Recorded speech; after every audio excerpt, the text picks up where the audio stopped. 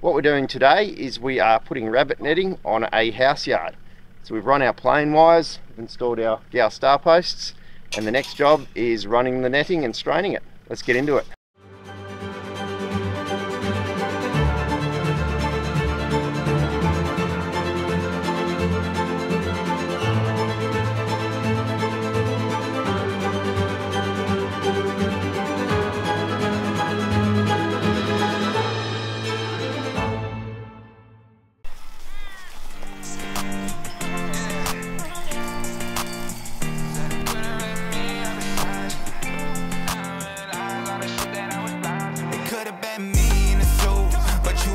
We've got some 6mm stainless rod, and we screw this to the post and then fold the netting back around.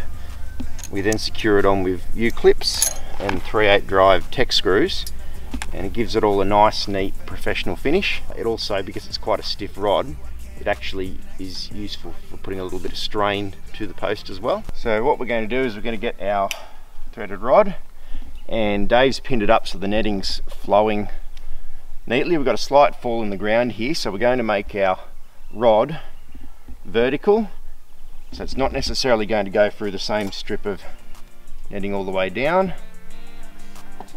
We'll just weave it through like this.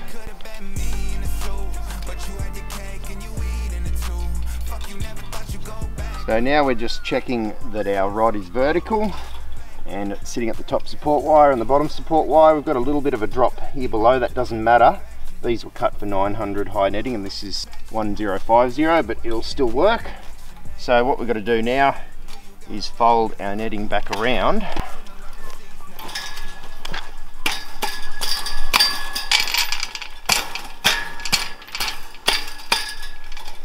Cool. Now the next process is to tech screw it on. So Dave's just holding the netting at the right spot there. We put our U-clip in, get it to where we want it.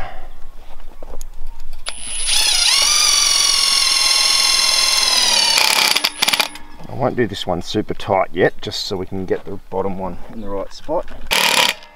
Make sure we haven't got any wires. Now we'll finish this top one. So now we've got our two support wire clips set up. We'll screw them in.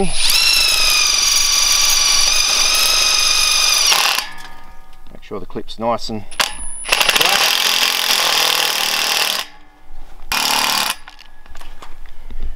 And now this just folds back around. We trim it off, and when we come to the point of clipping it, we'll clip that all in nice, neat and flat. So we just find a good spot to trim it. We'll probably go down this line here. So this is how the loose end now looks. It's ready to be clipped once it's strained at the other end. All we have to do is run it around the corner, strain it at the other end, and then come back and clip it off. Dave's running the netting out with the ute, and I'm just pinning it up behind on the leading edge so that when you strain it, the little tie moves along. And then when we get to the end, it'll be all nicely standing up vertically.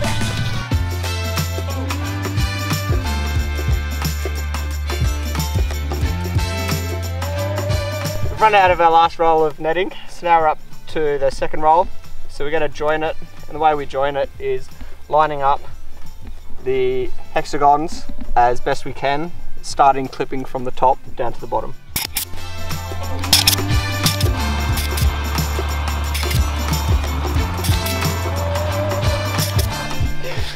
Now we finished the join. As you can see, it's come up really well. The more time you take in making sure they line up, the better the outcome will be. And from a distance, you shouldn't be able to see it at all. So now we're up to the other end. I'm going to cut it a bit past the post, so then I don't have to try and walk over it backwards and forwards. I'm cutting it a bit past the post, so I've given myself plenty of netting to play with when I go to strain it.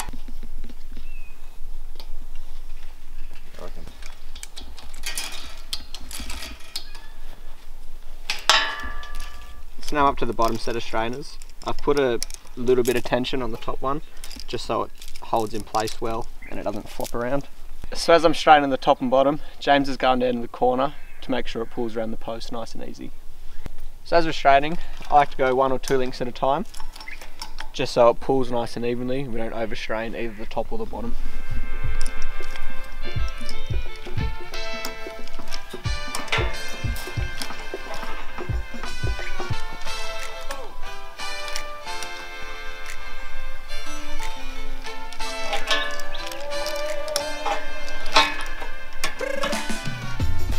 So Jim has given us the all clear, that's all tight enough. So now we're going to repeat the same processes up there by putting the alloy rod through the netting and screw it to the post.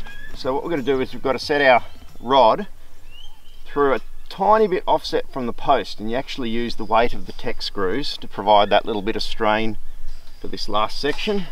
So that's a little bit of guesswork, but I think that will pull in pretty good there. So we've set up our stainless rod 1 diamond back from where it actually wants to be, and that's because we're going to use the tech screw to add a little bit more strain to the fence. So I'll pull that around to about there.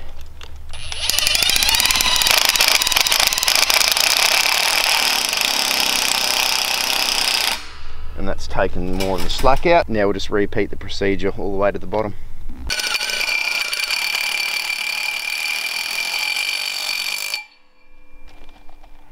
So it's a little bit easier at this end to fold it back and cut it off because we've already got it screwed on. Just punch that down nice and flat. And then trim it up. James is cutting quicker than you, Dave. I know, I heard him start going and I'm like, oh, he can win. So what we're doing now is we're just going to screw the corner off. Glenn's down there clipping, and we're just going to put our 2-hole plates on here so that the wire can't travel up or down or slip around the post. So all you do is find the peak of the post, the point where it's right angles.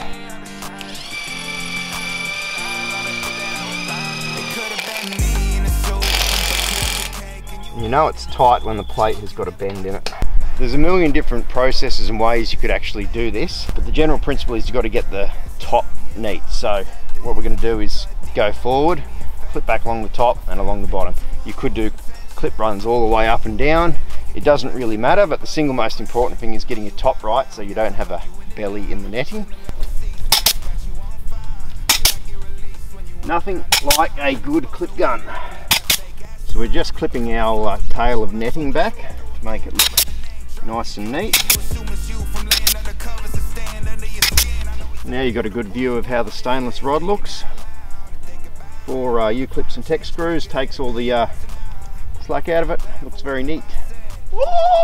And that's how to tie and clip off a netting fence. Looks good, nice and neat. Like and subscribe to Walter's Fencing for more great content like this. Cheers. And play. What was I going to say? Over here tightening ripples. What we're doing today is we are putting rabbit netting on it. I'm one taking this. I'm very confused. What do you want me to do? And cut that up. It's not a threaded rod. Netting at the right spot.